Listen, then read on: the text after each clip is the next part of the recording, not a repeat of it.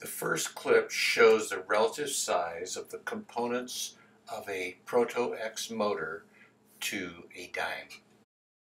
The second and third images show the inside of the colored end cap with the two brushes attached. The next image of the end cap shows clearly the broken right brush. The last two images show the armature assembly, the commutator which the brushes rub against, and then a view from the shaft end of the armature assembly. Now you've seen the weakest link of the ProtoX quadcopter. It's microscopically thin brushes that eventually break or disintegrate after 30 to 50 full 5-minute flights.